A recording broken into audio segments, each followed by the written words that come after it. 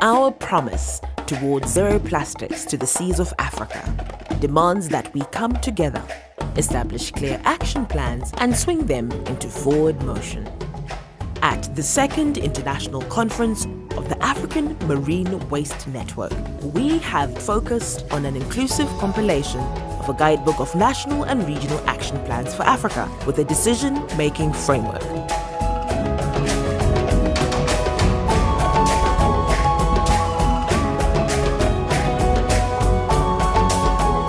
We have established an inclusive environment suitable for participants to share ideas, make recommendations, and be heard whilst hearing the views of experts and fellow delegates. The work has already started.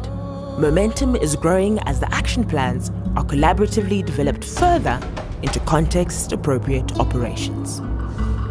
How are we going to move the work forward to suit Africa's continental and island states' needs? How will we form the necessary resolutions? To facilitate this, the Guide to Best Practices for Africa is being compiled in an inclusive manner. This will allow our conference delegates to have a full understanding of developments to date, giving them an opportunity to recommend improvements and share best practice and lessons learned from their own countries.